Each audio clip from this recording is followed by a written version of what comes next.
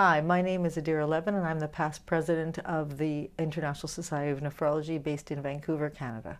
The World Congress of Nephrology is an amazing opportunity for the international community to meet, network, and learn together about important topics in nephrology, specifically focusing on some novel things like dialysis sustainability and glomerulonephritis.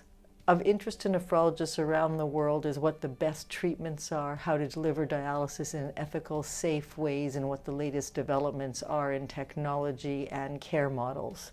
This Congress will offer that, as well as a lot of other opportunities to learn about acute kidney injury, chronic kidney disease, glomerulonephritis, and also to hear the patient voice and patient engagement in research and clinical care.